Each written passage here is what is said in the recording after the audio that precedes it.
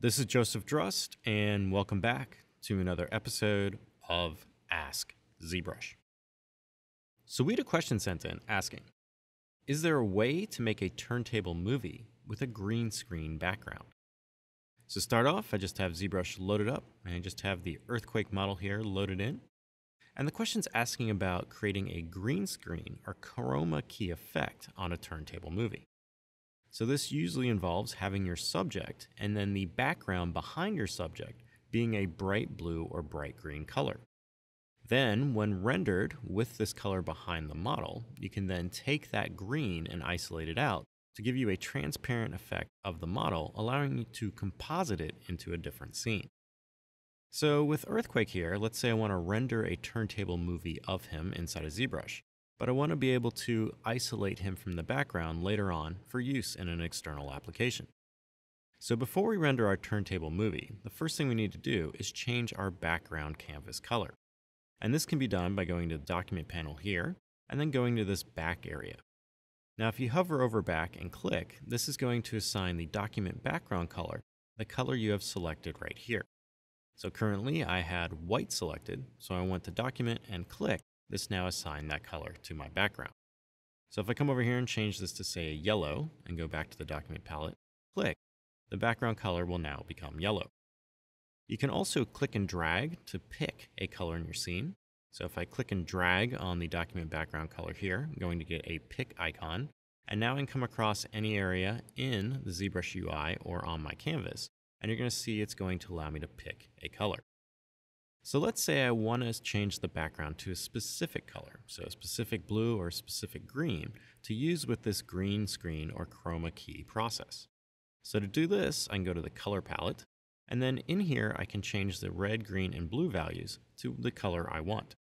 So I'm going to change this down to 0 red, 255 green, and 0 blue. You'll notice when I change the component values here that my main color is going to be updated. So now this is now displaying as that pure green color. So now I can go back to the document palette here. I can click on back. It's now going to take that main color and apply as my background color. And now I have Earthquake in my scene here with a green canvas background. So now that I have this background set to that color, I can now generate my turntable movie. So I'm going to go to the movie palette here and open this up. I'm just going to click this icon here to dock to the side. And while it's docked to the side here, I want to change some properties. So the first thing I want to change is from window to document. So currently in window recording mode, it's going to record the entire ZBrush interface. And I only want Earthquake and the canvas background. So I'm going to change this to document.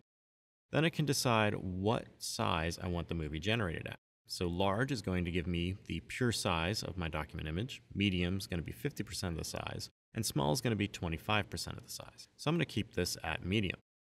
Next, we probably want to disable some of the options here, such as the title image. So I'm going to open this up, change the fade in time and fade out time to 0, and then open up the overlay image and change this to 0 as well. So now I just want to generate a turntable. So I'm going to make sure Earthquake is positioned in my scene, and I'm going to come up here and click Turntable. When you click this button, ZBrush is now going to process multiple images of Earthquake here, revolving around a center point. After this is done, you can now come up here and click Play Movie by clicking this option here, and this will now play the movie you just recorded. So you can see I have Earthquake spinning around. He's at 50% size, and his background is green. Now, if I want to redo that turntable movie, I can come over here and click Delete. This will delete the recorded movie I just generated. And let's say I want to do it at the large size. I'm going to click Large here, and now I'm going to do that turntable again.